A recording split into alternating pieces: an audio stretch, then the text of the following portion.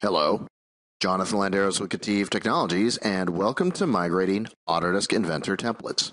In this video, I'm going to use the Task Scheduler to migrate my Autodesk Inventor 2011 templates to Inventor 2012.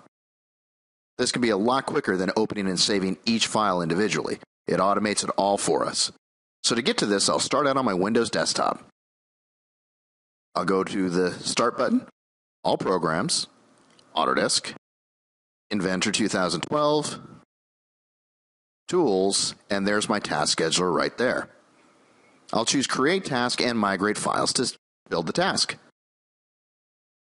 I'll choose my folder and I'll browse to the location of my templates. Now in this case, I'm using a custom location that I'm pointing out with my project, so that's where I'm going right now. And there's my template location. I'll hit OK, and now I can control my settings. I want to run this immediately, and I'm not worried about a log file in this case, so I'm just going to turn that off. And then I'll check my options. In this case, I'm pretty happy with my options. I don't need a total rebuild, for example. So I'll just go ahead and hit OK. And the migration begins.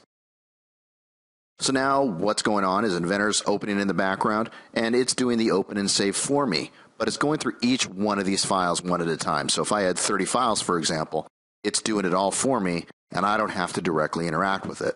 I can let this run at night. You saw that I could schedule a time, or I can just do this at any time when it's not convenient for me to sit here and monitor it and let the automation take care of it. So as things get rolling, we'll see both the percentage complete of the total operation and then the amount of memory that's currently being used by the machine. So I'm using about 280, 300 megabytes of my RAM. Now, depending on how many files you have, this operation can take a bit of time, usually on the order of a few minutes, not very long unless you have a ton of template files. But just let this run, check on it, come back in the morning, however you set it to run, and it'll go ahead and carry through.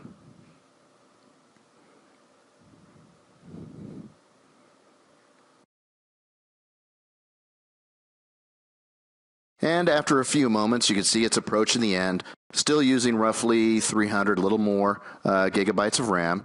And when the operation completes, we'll see the check mark saying that it's indeed done. And I can right-click and then create a report. And I'll usually go ahead and check this, at least to do an inspection, and this will tell me if any files failed for any reason. Could be anything from a corrupt file, could just be that the file was read-only. There's a few reasons why a file can fail, but this will give you a chance to inspect that and correct that. This one looks good. I'm ready to go with 2012.